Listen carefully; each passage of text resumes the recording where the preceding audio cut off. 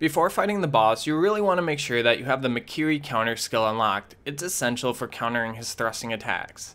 Okay, now once you get to the bridge, you use a branch to get on top of the tall tower.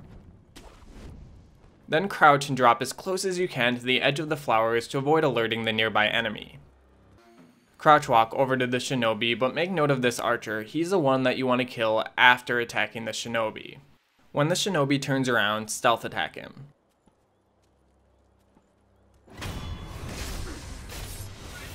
Then immediately kill the nearby archer.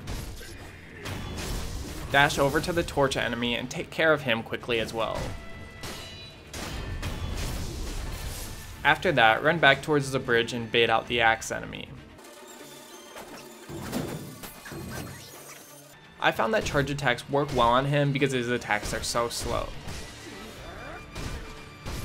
Now with the small fries out of the way, focus on countering his thrust by timing your B or circle button press to the Mikiri counter.